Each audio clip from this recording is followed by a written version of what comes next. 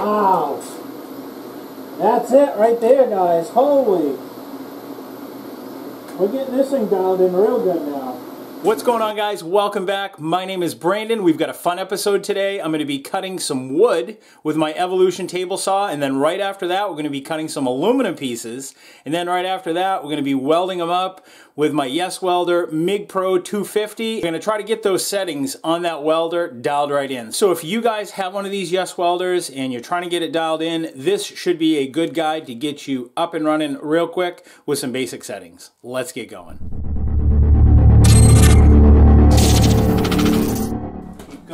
Keep going, keep going.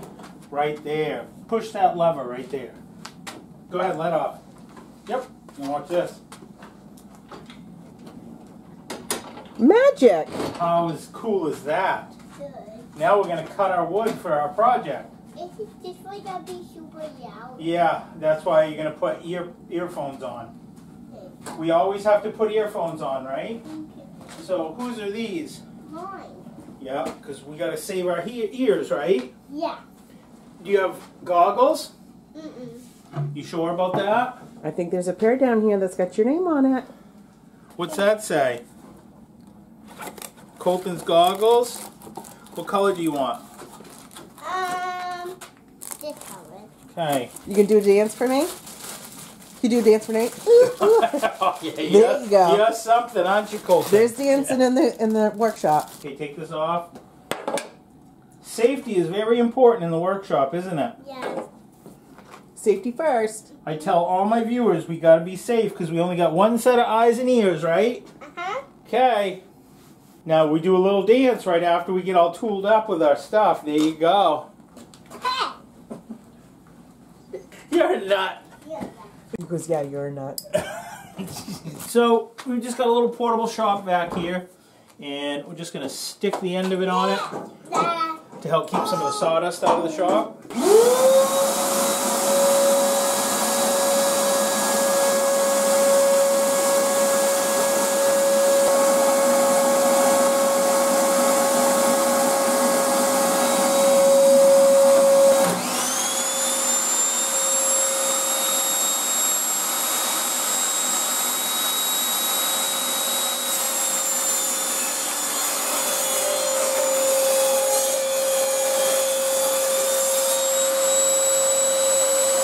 Check that cutout for a combination blade.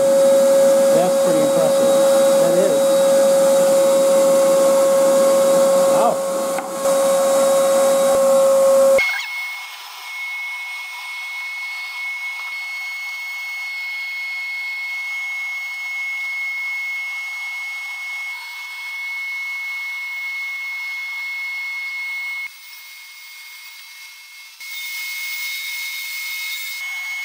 Tell you what, guys, I'm really impressed with how this saw cuts. It's pretty amazing that it cuts wood this well.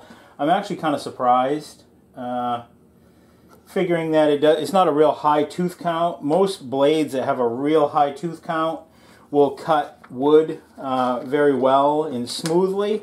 But I mean, look at this. There's no like blowout, nothing. It cuts it really good. So. It probably, I don't know how it will cut wood after you cut metal with it for a while, but we'll find that out too. We'll test that. Yeah, and you guys can see how this little sliding compounds part of this table, this bed, is pretty slick too. So kind of while I got you zoomed in, you can see I just, back this off here and just slide this under, kind of line it up to where it, sighting down the blade. Looking down the blade is to where that's going to cut, and holding the wood against this fence and snugging this down. Well, let's give it a whirl. I'll turn the vacuum back on. Check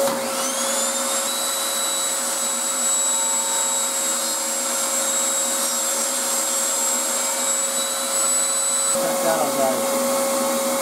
Ready? Yeah. Perfect. Like I said, guys, the thing I really like about this saw is that it just puts away nice. It's just easy, I'm all about convenience and doing things the easy way. So, That locks into place there. There's just one knob here.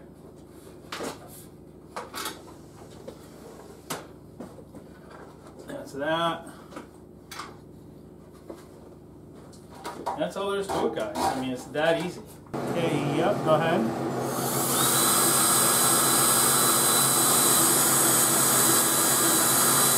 Okay. Okay, keep going. Go ahead. There you go. What are we doing now, buddy? Take it. Woohoo! And if you got to use 2 hands, go ahead and do that too. Good job, buddy. Mama's gonna love this. Oh, there you go. Your mama taught you that? Your mama's pretty smart. What the men do, Colton, when they get something on their finger? Yeah. Watch. See that? Yeah. Now what you do, don't tell your mama this. You stick your hand in your pocket, and then you rub your paint off inside your pocket so it doesn't stain your clothes. Yeah, nice. Then nobody knows. So that explains a lot when I do Papa's laundry. Oh, that's good. Yeah, that's really good. That's saturated. Good job. So when you have black paint all inside your pocket and Mama asks, what are you going to tell her? I don't know. You're going to say, Papa showed me that? Mm-hmm. No, you tell her that Nana showed you that. Okay? That was Papa.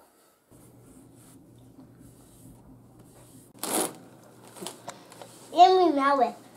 Do you smell it? It's glue. I know. We don't eat this stuff, though. I think it might give you a tummy ache. Yeah. Okay. And who's this? I don't know. Who do you think it is? I don't know. Do you think it's your sister or do you think it's you? It's me. You think that's you? Does it look like you? I say so. You think so? No. Who is it? You don't know who that is. That's your baby sister inside your mummy's belly. No. This helps seals it Why? so it doesn't come off. You want to help me with the other picture? Yeah. Okay, hold on. I'm almost on this one. Then we got to let it dry nice and good. Okay? Okay. And then we're going to seal it with a spray paint Why? so it stays like this forever. Can I touch it? You can touch it. It's just, it might be sticky. Oh yeah, I guess it does. Now, what do you do with your sticky hands? Where do you put them? Papa, guys, our habits. That's a pretty fancy haircut you got there, Sport. See, O for Colton. Okay, now you're just going to take it and you're going to brush it back and forth. Yeah. Wipe it off in your pocket, bud. Don't. That's good. He's a quick learner. So I got these all glued on, guys. Now, what this is, what you're looking at here, is that my daughter's currently pregnant, and this is my grandson, Colton, the one that you see riding the four-wheeler in some of the videos. They look almost like identical twins when they were that age. So once this is all glued on, then I just went and took a razor blade and just made sure to trim the edges, any overhang, trim that off. And as you saw her, you know, she put that glue, hodgepodge, modge stuff, whatever it is. And now all I do is just throw on a fast-drying polyurethane over all of it, cover everything. Just do a couple quick coats, that seals it all in. And then my wife will take like some sort of ribbon and connect it from these little eye hooks. Then it can hang off the center. So it's just kind of a little decoration. I'll start with the back first.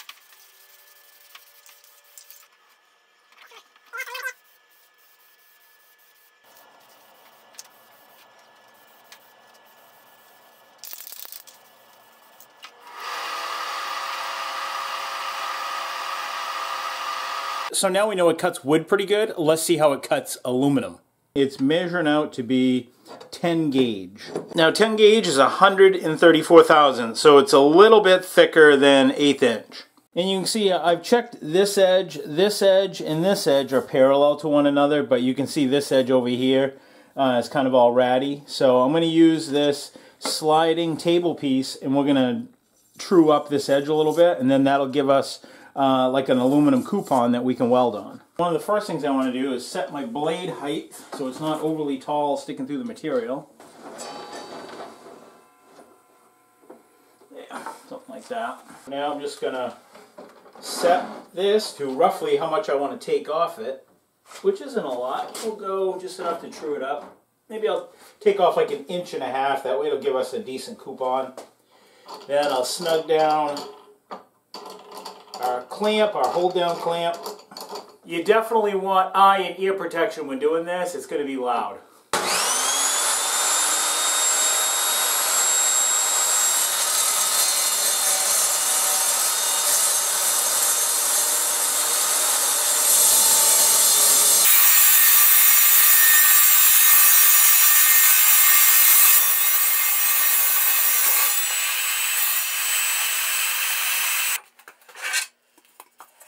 Look at that, guys. Nice burr-free edge. Perfectly square. Looks great.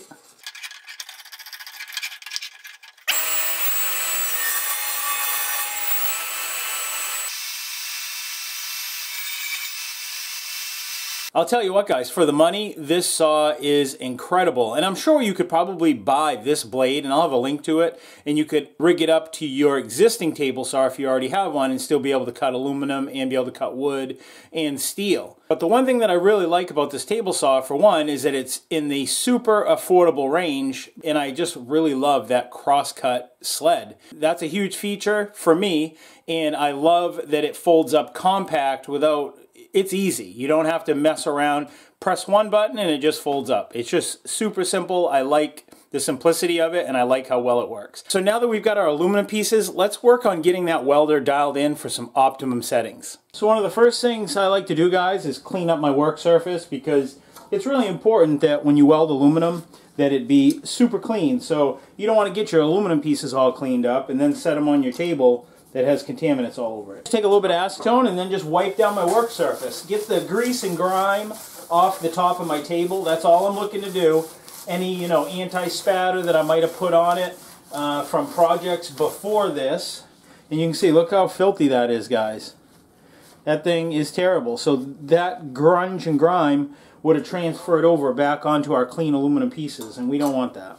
So now we got our table clean. Now we just want to wipe down our aluminum, just to get off any fingerprints and grease, oil. You'll see that this will be black when I'm done here. I'm going to do both sides just because I don't really know what we're doing. Look at that. You see how dirty that is? That's just from oils and contaminants. And you want to get that off the aluminum.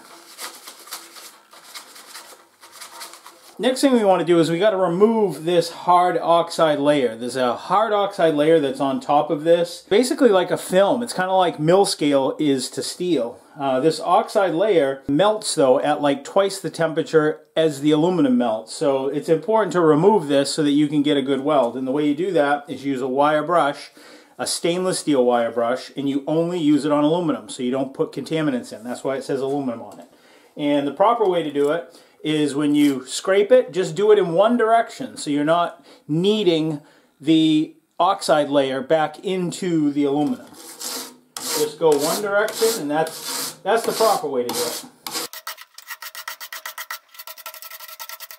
So now I'm just going to go over the setup with you real quick, guys. Now if you want to know a detailed guide on all the features and all the settings that this has, I'll have a link up above. And I'll put a link down in the video description too, but I just kind of want to get you up to speed so that you don't have to watch another video to figure out what I'm working with. So I've got 045 wire, it's Fronius 5356, 3/64 or 1.2. Those are the specs on the wire. I went over in that last video on how to set up wire tension for this, how to put in the graphene liner and properly feed that, and we talked about all the settings on the faceplate and what they do. When you MIG weld aluminum, you want to be on DC electrode positive, which we are, and you run 100% straight argon gas. We will turn that on right now. Crack it gently, and we'll run about 30 CFH of gas. I'll just pull the trigger, see what I'm running for CFH. Looks to be about 30, 31, right around there. That looks good. And you can see with this one, you read the gauge with the center of the ball. Now I know this is loud, guys, but I'm going to go over these modes with you real quick. We're in synergic mode right now. That's stick welding. These are all the processes this will do. That's TIG welding. And that is manual mode. That's what we're going to be in today. But like I said, this is a full synergic machine, meaning that if you set, one of the parameters, for instance, amperage, then it will automatically set your voltage and your wire feed speed. Then you pick your material, so that's ferrous metal running on straight CO2. That's C25 gas with ferrous metals, ferrous metal being, steel, or stainless steel using 100% argon. Next one is flux core, and next one is aluminum. So that's what we're doing. So we're set on aluminum. For wire size, you can pick 045 for aluminum or 035. We're using 045. So we're going to be in manual mode. We're going to set our voltage. That's your wire feed speed. Let's put that down to about, let's try 8 for wire feed. And for voltage, let's go, we want to be up right around the 21 range because we want to be in that spray transfer mode. Let's do like 21.5. So that'll be up in that spray transfer area.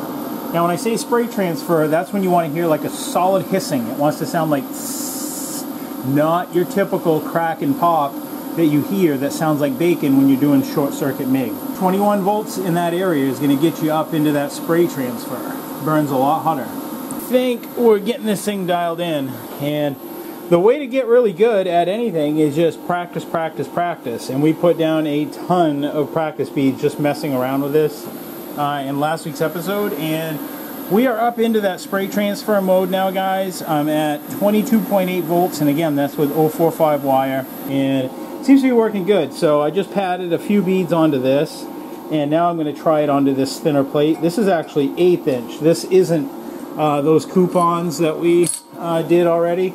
But I want to try it on this. It might blow through. I mean, that's pretty high. So we'll try it. It's 22.8 volts right there. Now, listen to the difference when you hear this, guys. When I'm welding on this, you'll hear that hissing sound. It's going to sound like a high-pitched hiss. It's not going to sound like that typical frying bacon sound when you're doing short-circuit MIG, or just, when you're doing MIG. So, and to just recap, guys, from your contact tip to the workpiece, you're about 3/4 to 1 inch away. You don't hold it real close like you do with MIG. You want to push with this. That way you get better coverage gas onto your material. I'm going to be going from right to left. I'm going to exaggerate it real steep, but if that's my workpiece, that's the way I'm going. You want to be about 10-15 degrees push. Alright, now listen to it. You'll hear the sound.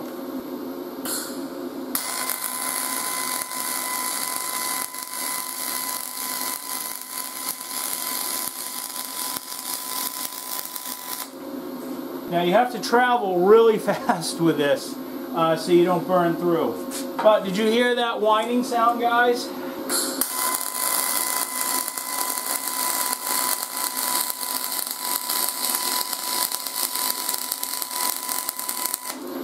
Yeah, that's hot.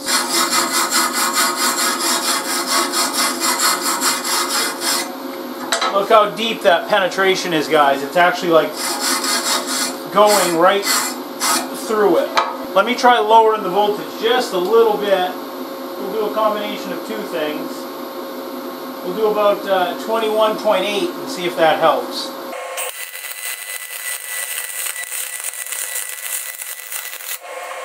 It seemed to help, but it's still too hot.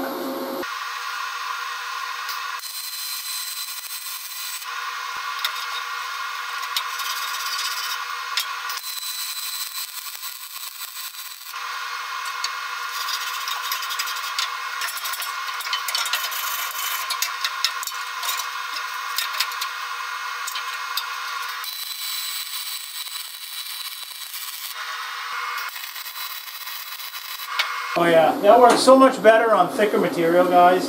I think that 045 is just too much. for the thinner, 1/8" stuff.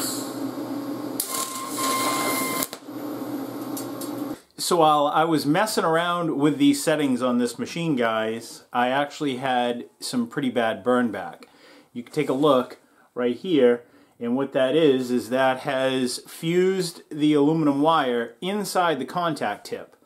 And I didn't have any more 45 thousandths contact tips. So I took one as an example for length and brought it to my local welding supply store. And I'm happy to say they had the exact same replacement in stock. I got a pack of 10, so if you guys are looking for a 045 contact tip for your Yes Welder, and it's, you're in a pinch and it's on a weekend or whatever, and you can't wait to order them from Yes Welder, this is the exact model. So what I did is I took a smaller contact tip that came with, I think this might be like a 35 thousandths, and brought that with me to match up. And here is the replacement, the one closest to us right now. So there's the closest replacement for 045. I'm sorry, this one says it's 40 thousandths. That's the one for the Yes Welder. This one is 45 thousandths. And it is the exact same length, which is what's important because you want your contact tip to work distance to remain the same. It's just a little bit bigger in diameter. So it might disperse heat better, I don't know, but it's a little bit bigger. But here is the product number if you need to replace yours, 045, and it came to 22 bucks. So for a pack of 10. Figured I'd share that with you guys because that's some valuable information if you burn up your contact tips, and Matheson is all over the United States. They're everywhere. And I'll just thread the new contact tip in that I got from Matheson, and we will be back in business.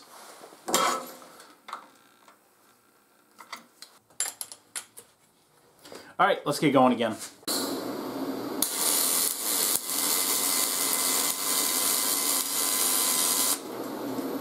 Wow. That's it right there, guys. Holy. We're getting this thing dialed in real good now. Probably hard to hear me because I'm wearing a respirator, but we're at 23 amps, 9.1 for the speed.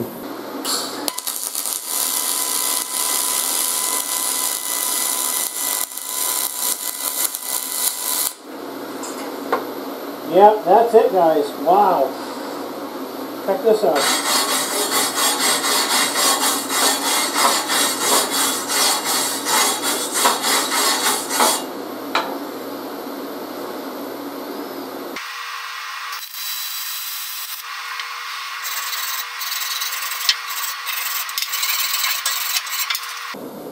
I had a little bobble right here where my hand actually hit the hit this clamp right here, but that's okay. Yeah, this thing's getting dialed in pretty good.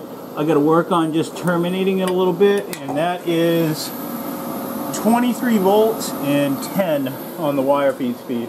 That's coming together real good. That's the sweet spot, guys. So you get yourself up above 21 volts in manual mode, then just start playing with the speed, and that's going to be your best bet to getting really good welds out of this. I'm going to practice here for a few more minutes, but yeah, it's only going to get better from here.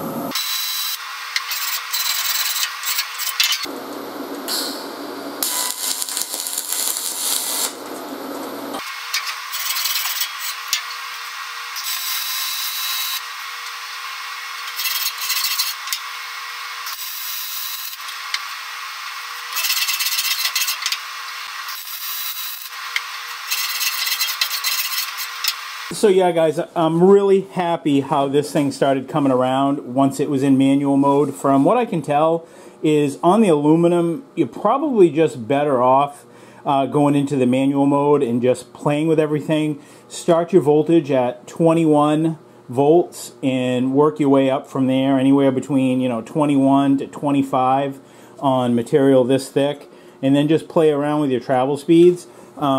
So this was the machine set on 10, this is 11, this is 12. So you can see how going on 12 it made the bead a little bit thinner, but I was traveling a little bit faster too.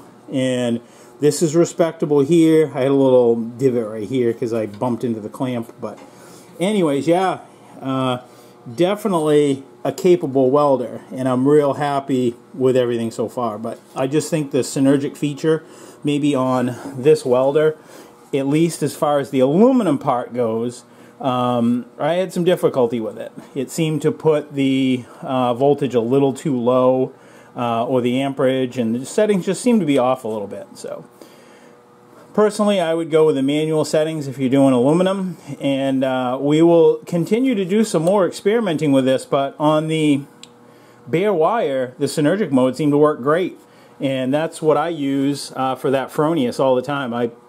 Right out of the box, that has awesome settings on synergic mode. This one seemed to do really good as well on synergic mode with bare wire, so we'll have to do some testing on this using some flux core wire in next week's episode. So be sure to stick around for that. And that's all there is to it, guys. I want to thank you for watching. Thank you guys for tuning in. If you're wondering about any of the tools that you see me using, I'll have links down below in the description. If you're wondering what I'm working on before it makes it up to YouTube, you guys can catch me on Facebook and on Instagram. I'll have links down below for that. New videos every Friday. So until next week, guys, I will see you then. Take care. Stay safe. Please like, comment, subscribe.